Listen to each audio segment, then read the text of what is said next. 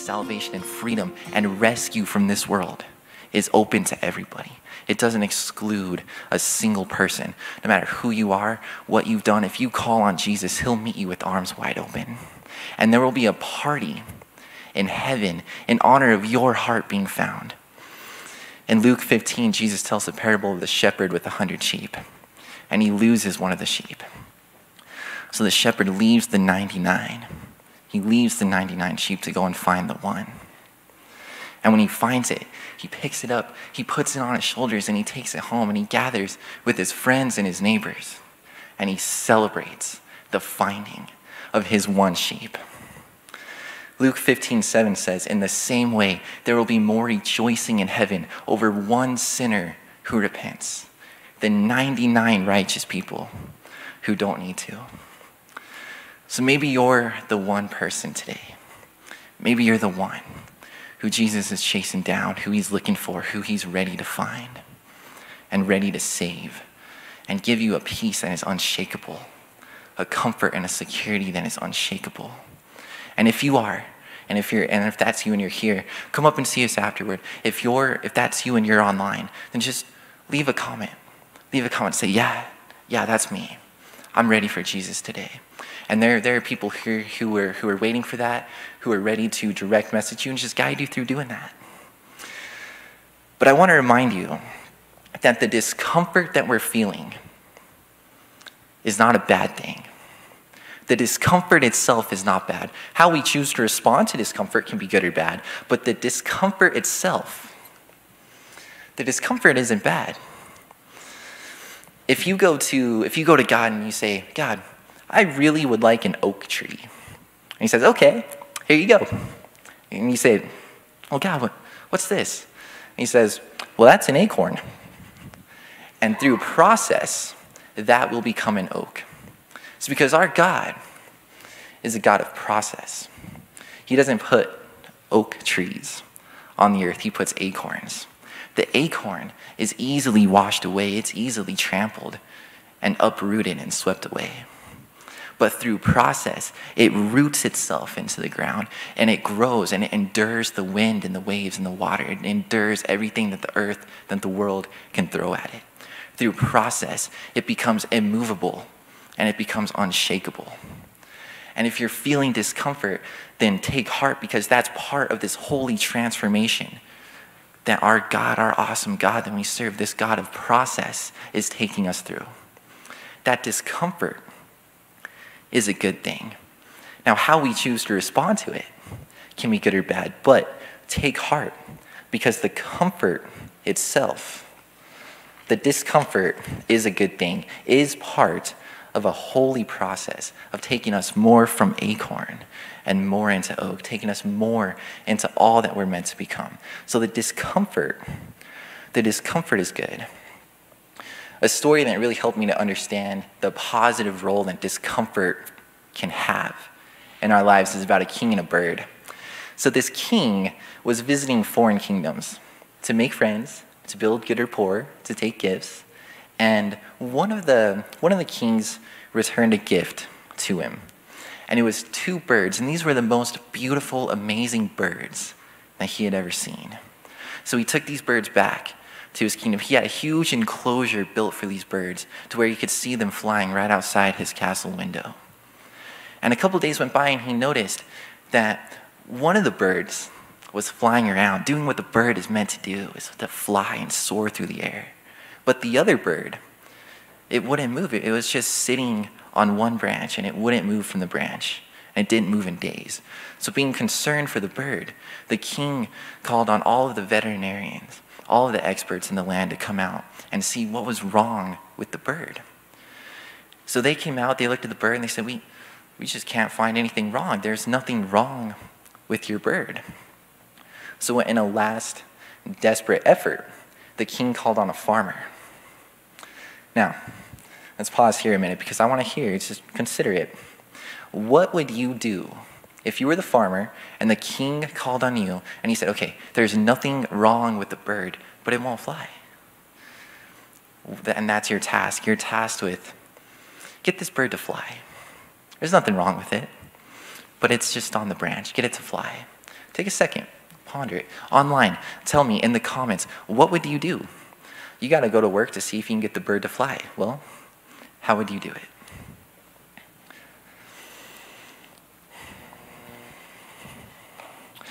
So the king comes back and he looks out the window to see the bird flying. The next morning, the bird is flying around. And he calls the farmer in and he says, how did you do it? And the farmer said, well, it was really pretty easy. I just cut the branch that the bird was sitting on. Now, I can really relate to the bird here. I'm like, yeah, my branch that I was just sitting on, I was fine. Yeah, there's nothing wrong with me, but I was comfortable. All right, well, that branch, whack, got wiped out, cut out from underneath my feet. Can you relate to it? Yeah? Online, let me know. Can you guys relate to that? So, that's what this has felt like. And I can really relate to the bird in that. Now, when this happens, we have two options. And just like the bird had two options. The bird was either going to rise to the occasion, spread its wings and fly, or it was going to fall to the ground. It was going to fall with the branch, right? And that's our two options. Right now, in 2020, we're at a time where everyone's branch, in one way or another, has been wiped out, has been cut. Some form of comfort, of security, has been shaken, has been removed, has been cut. The farmer came along and cut the branch. And we sometimes, I don't want to speak for you, but sometimes I feel like I'm just experiencing that free fall. Like, I was fine. I was sitting on this branch. It got cut. Now I'm in a free fall. My soul is just in a free fall. And I want to do as much flying as possible. But 2020, our branch has been cut. So what I want to do, what I would like us to do, is just take some time to take stock. How is your soul doing with this? How is your soul doing? Because a branch has been cut. It's been wiped out. It's been removed. Every single person in the world has experienced what this bird experienced when the farmer came and cut the branch. But how are you doing? How is your soul doing with this? And if I'm being honest, sometimes I'm doing some falling, sometimes I'm doing some flying. Sometimes it just depends on the week. Sometimes it depends on the day. Sometimes it depends on the hour. Maybe I'm doing some falling, maybe I'm doing some flying the next hour. But the branch has been cut. So let's take stock. How are you doing? How are you doing with that? Do you find these days that your soul is falling? Do you feel overwhelmed with anger, bitterness, frustration, fear, anxiety? Are you feeling the weight of all those things? Or do you find yourself walking out, leaving the comfort, walking out in faith to Jesus and flying, being grown more fully into your greater potential? The reality is, well, it's probably a little bit of both, depending on the time, depending on the day. Right? But we want to do as much flying as possible. Right? The branch has been cut, and we find ourselves in a similar situation as Peter when Jesus called him out of the boat to walk over the water out to where he was. Now, Peter was pretty brave. He did it. My reaction probably would have been something like, all right, Jesus, I'm still trying to process what you're doing right now because we thought you were a ghost walking out on the water. And you realize, right, I want to, Jesus. I want to do what you asked me to do. But you realize that you're asking me to step out of the boat, the only thing that's keeping me from dying and drowning in this storm, and walk out to you? Is that, oh, yeah, okay. All right. Well, if that's what you want me to do, Jesus, that's what I'll do.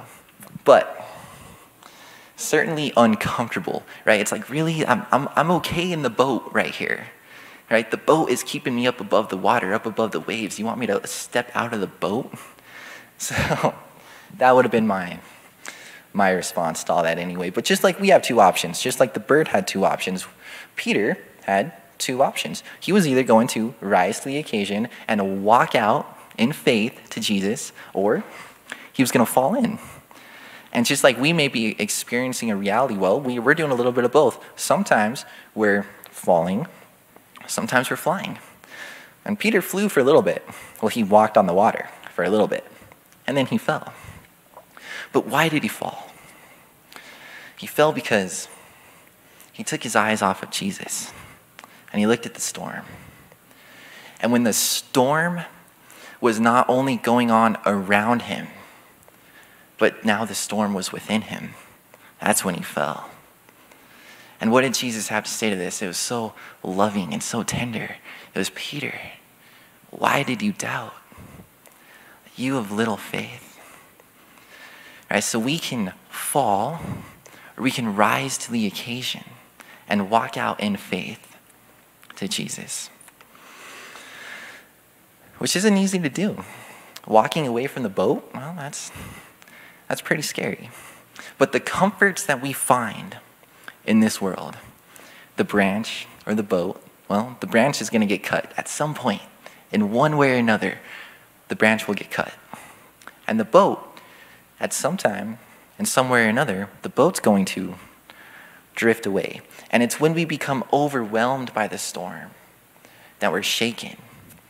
And that's when we fall. It's that overwhelm of the storm that causes us to fall, because the branch gets cut, the boat drifts away, but Jesus is right there. Jesus is there. So, if you're going to struggle in all this, which I'm not sure there's much way around that. I've certainly been struggling with it, with losing this comfort.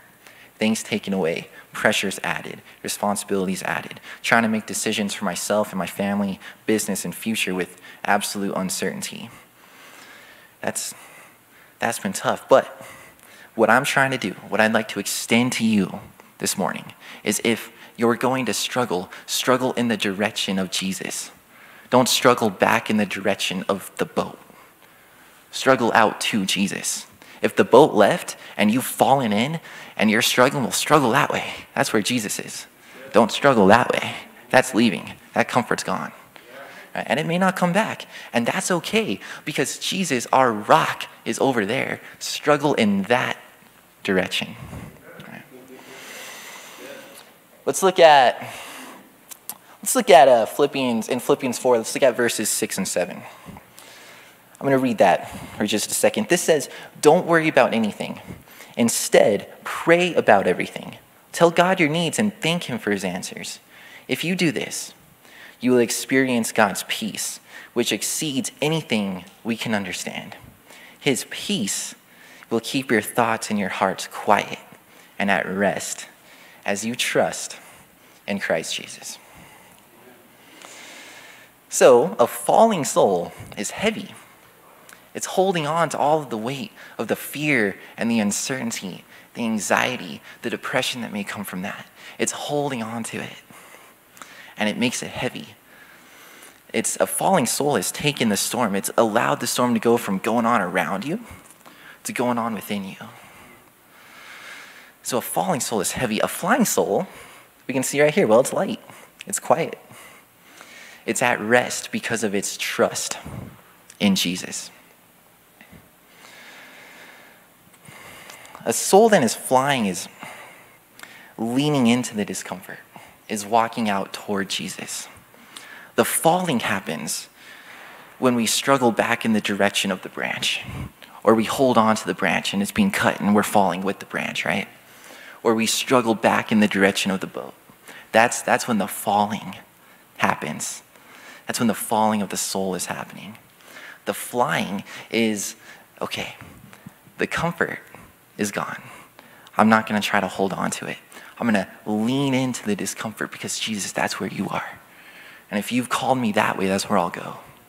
So I'm going to lean into that and walk closer and closer to Jesus, to walk out in faith to Jesus. Remember what Jesus said to Peter, you of little faith, walk out in faith to Jesus. And that's where our faith is made stronger. That's where we're grown into our greater potential, the more mature, redeemed, complete version of ourselves. That's how we do that. That's a flying soul. So, be like a fish. Now, here's what I mean by that. Suppose you go and you catch a fish from the ocean, and you cook it and eat it. Well, What do you have to do to it? You season it. You put salt on it, right? Now this thing was marinating in salt water its whole life. But you still have to season it. You still have to put salt on it. It was in the world, but not of the world. It didn't take its world inside. Right? Guys, we are citizens of heaven, not here. Right? We live here. Don't take it in. Don't be of this place. Right? Don't be of this place. Our citizenship is heaven. We live here, but don't take it in. You don't have to let all of the fear, the assault of the enemy, who's the prince of this world, you don't have to let all of that inside of you. Let the storm go on around you. That's fine.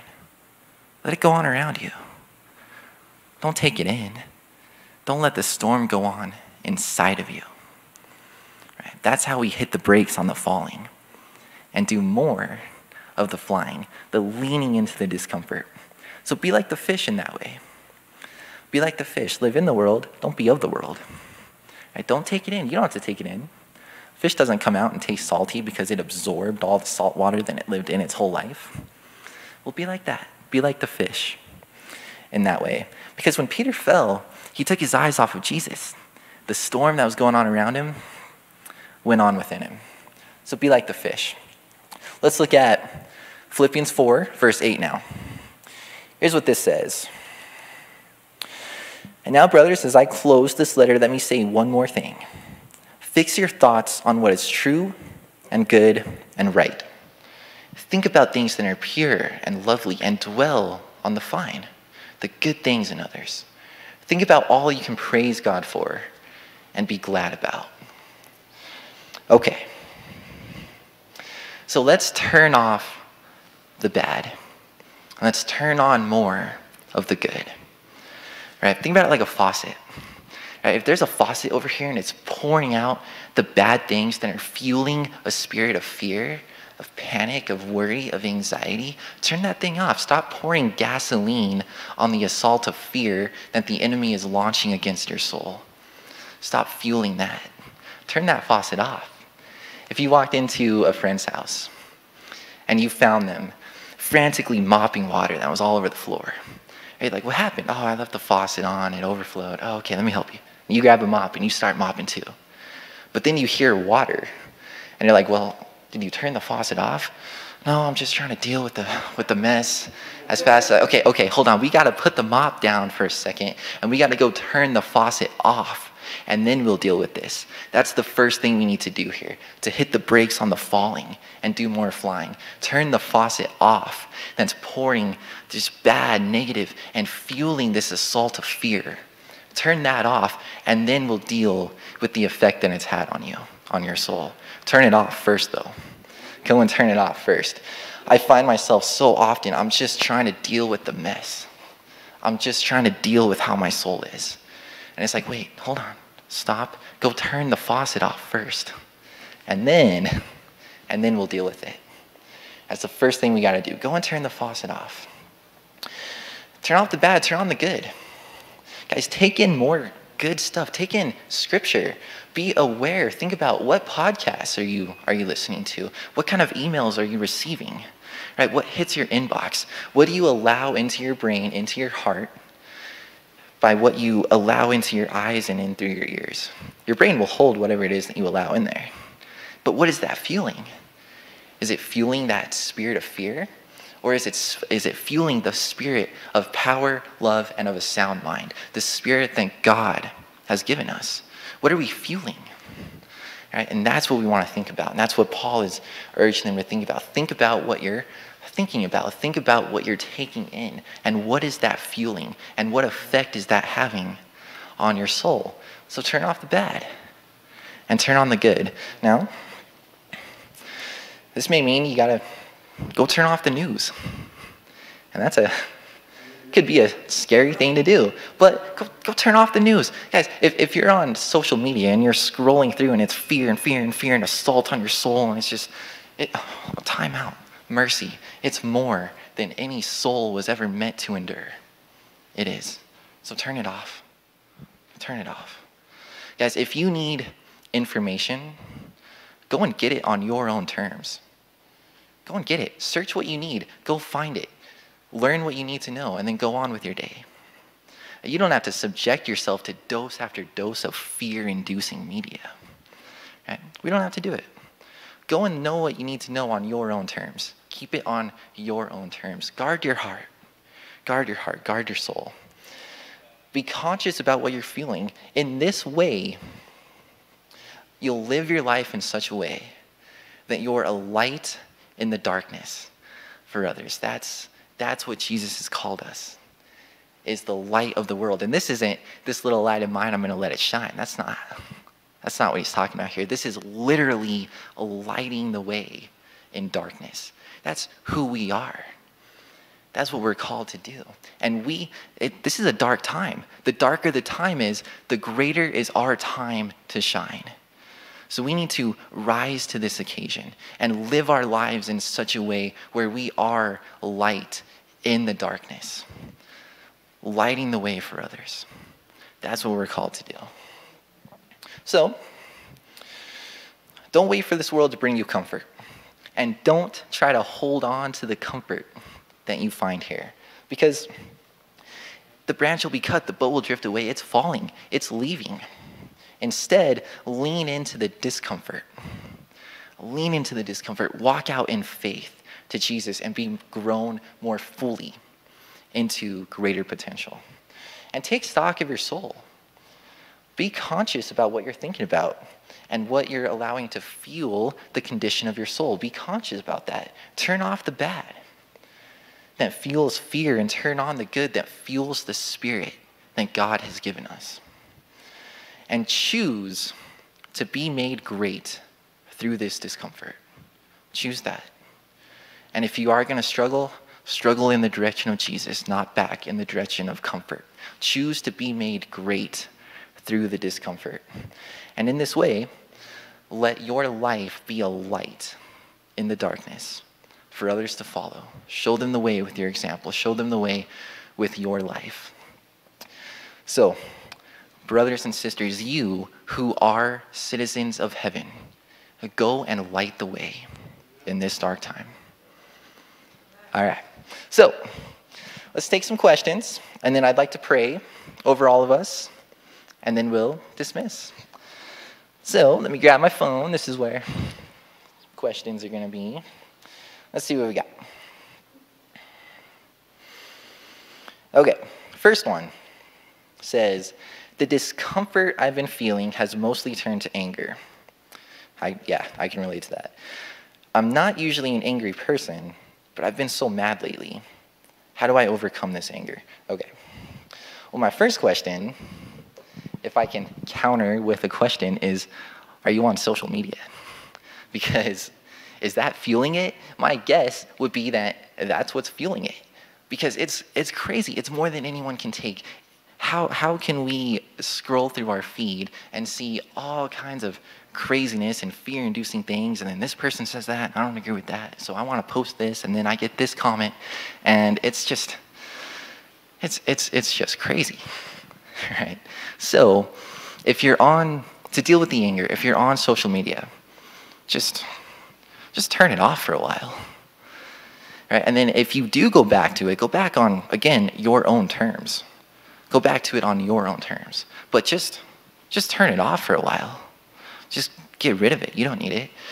And then the spirit of anger that you're feeling. The question said, I'm not usually an angry person. Well, come against that spirit of anger. Right? Take power. The power that Jesus and the authority that Jesus has given us. Take that up and talk back. Take control of your attitude and talk back to the anger that you're feeling. Talk back to it. Say, no, this isn't who I am. I don't agree that this anger, that the actions I've done from this anger, I don't agree that that's who I am. And matter of fact, I come against this anger in the name of Jesus Christ with the authority of Lord Jesus Christ. And I bind it up and I banish it to the foot of the throne of Jesus to await his righteous judgment. It has no right to me. I'm a child of God. So, stop fueling what's causing the anger and come against the anger. Take that power and authority that you have from Jesus and stop fueling it. Okay, looked like there were a couple more questions here. Next one. I find myself clinging to things I find that bring me comfort. Again, me too. And when those things are taken away, I really struggle. How can I lessen the struggle? Yeah. So when comforts are taken away, when we're standing on a branch, when we're standing in a boat, and we're like, yeah, I like it here. This is good. There's nothing wrong with me. But I'm pretty okay right here. When that is wiped out, the very nature of that is disruptive. And it's fear-inducing. It causes us to be shaken. It causes us to experience fear. How do you lessen the struggle? Well, one way you could lessen the struggle is just like we've been talking about. I'm going to kind of stay on the lines here of stop fueling the bad, start fueling the good. Just be very, very aware of what you're taking in, and be aware of what you're taking in, what that's doing to your soul. Take stock of your soul. If you're struggling, then just pause with that and ask Jesus to meet you there and to help you understand what the struggle is and what the struggle is about.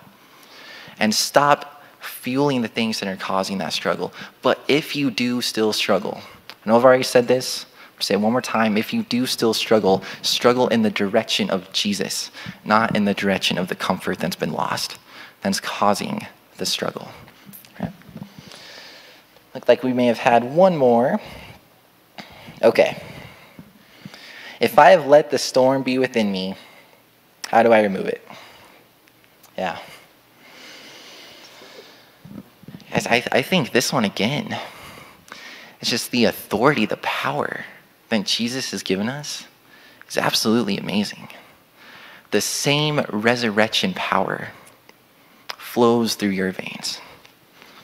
It does. So, if the storm has gotten within you, how do you remove it? One thing, something that I do, is I pray the cross of Christ between me and whatever person or storm that I've allowed in. I pray the cross of Christ between us. So just like this, I bring the cross of Christ between me and this storm that I've allowed within me. And Jesus, just remove from me my warfare, return to me my spirit. And that's something that I've learned to pray over and over. If I've let something in, well, I bring the cross of Christ between me and it. So the cross of Christ bridges the gap, right? So remove the warfare here. I'm going to send the warfare back and return to me, my spirit, with this bridge of the cross of Christ. So if you let the storm in, then bring the cross of Christ between you and the storm. Send the warfare back, get your spirit back. Right? Is there any more questions? We good back there? Anyone from here? Hand? Anything? Looking for hand? Yeah, Chloe. I just saw a picture. Okay. I just saw a picture when you were talking about the bird on the branch. I just saw a picture of, there's a bird on the branch and the branch is getting cut down and it keeps flying up to a higher branch. And that keeps getting cut down, so you're just running into these obstacles. And when you're in that place where things are difficult, it's hard to focus on God as much. So in between these obstacles, you're focusing on God, but you really need to rejoice in His love through the difficult times more than ever. So I just felt like I needed to share that picture. Thank you, Chloe. Okay. Let me check this one more time. I think we're all good. Yep. All right, well, let me just pray over us, and then we'll dismiss. So, Father, Jesus, Lord, thank you that you are our rock-solid anchor in this storm. You are who you are, no matter what craziness we find ourselves in this world. And thank you, Jesus, that you have chosen us. You've written us into your story, and you have a place for us in heaven. We are citizens of heaven. Thank you, Jesus. And Father, help us in this great feat, this great task that we're called to, and being the light in the darkness. We need you, Jesus. We need you, just more of you. Comfort everyone here, all of us. Come for us, Lord. Fill our hearts more and more with you. And help us to every day, every hour, every minute, be the light in the darkness during this dark time. We need you, Jesus. We're following you, and you're the way, the truth, and the life. Thank you, Jesus. Amen. Okay, well, thank you guys. We're dismissed. Have a blessed day.